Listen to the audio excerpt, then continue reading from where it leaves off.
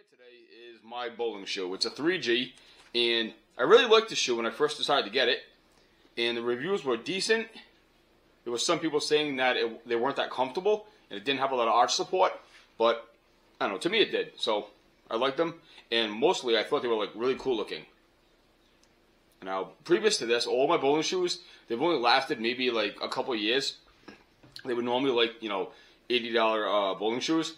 So these I really liked. They were over $200. So my wife surprised me and she bought them for me. So I was really excited. Well, unfortunately, last night I was bowling and the sole basically ripped apart pretty good. So I was really aggravated when that happened. And then I looked later on when I got home, I was trying to figure out how I can repair it, and I realized that the heel also separated. So, like I said, I really like the way these look.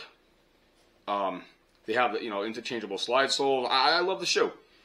But I'm really disappointed with the quality. After it ripped over here, and I actually got a better look at how it's designed, I don't really like it. I don't really think it's good quality, to be honest with you. But I like the shoe a lot. I'm going to try to repair it. So what I have over here is, Shoe Goo. The reviews are pretty solid with this in comparison to some other ones.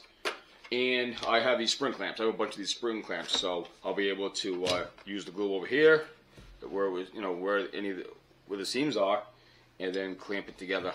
So hopefully this works, because I don't want to throw these away and have to buy another $200 pair of bowling shoes. So, man, it's so unfortunate. Alright, let's do it. Alright, I thought I got the clear shoe goo, but it's actually like black, so hopefully I don't have much of a mess so it doesn't leak over the side of the shoe. I think it's going to be better if I put some in this container and then use this to try to scoop some up and kind of like get it in between the sole. So, let's see.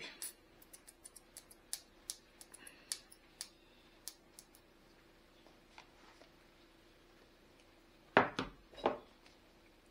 think if I scoop it up like that, let's probably do a little bit first.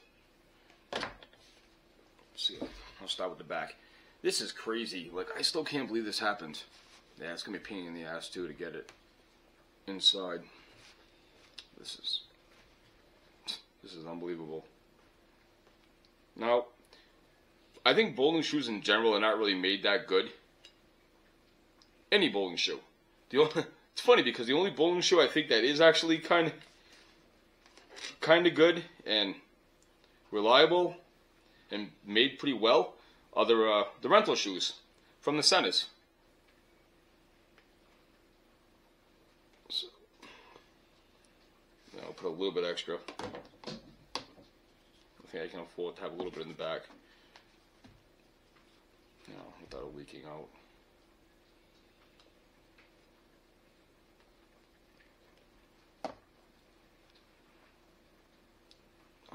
Let's see.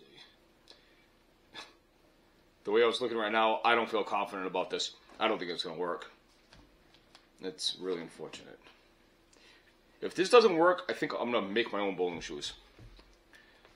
Because, like I said, most bowling shoes suck in the fact, in regards to quality. The soles are very light, which they have to be, I guess, for performance-wise. But being this light, it just weakens the quality of the shoe. I mean, you probably won't be able to see what I'm doing here. I'm just trying to get some of this shoe goo inside over here without making a mess on the outside of the shoe.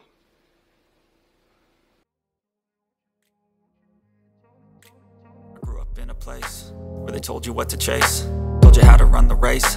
Every move was on the page, but I didn't like their way. Had to fight and misbehave, had to find a way to change, had to leave to find my way. Caught up in a daydream, I beat my mind up there almost daily. It's how I pass time, no opinions safely. It's how I understand what I want in this place, see. Cause everybody wanna tell you bad things, what could go wrong, what fame brings. But success is a finicky thing, and if you ain't sure, no, it'll never be. I don't wanna let myself down, myself down. I don't wanna let myself down, myself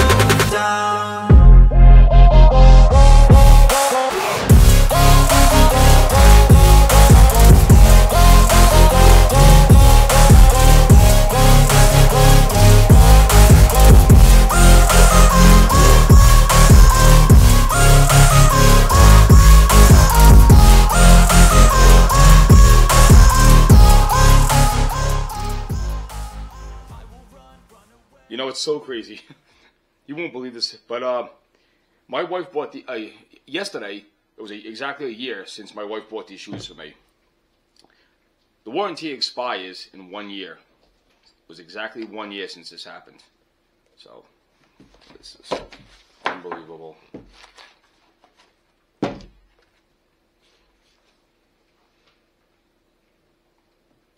What a mess.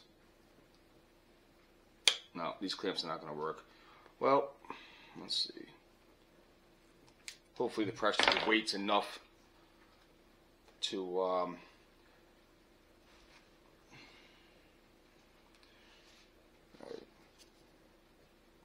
what a mess. Well, it's glued into place with the shoe glue, and I don't feel confident. This looks like shit, to be honest with you, and I don't know if it's going to work. My wife wants to buy me some new ones, but I hate to spend the money. I mean, these should have lasted way longer.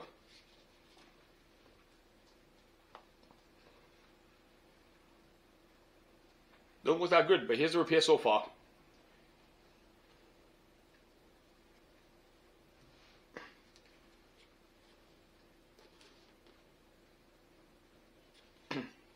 Alright, so I got it glued up in the heel, and I have it glued up on the side over here, and for now that's pretty much it.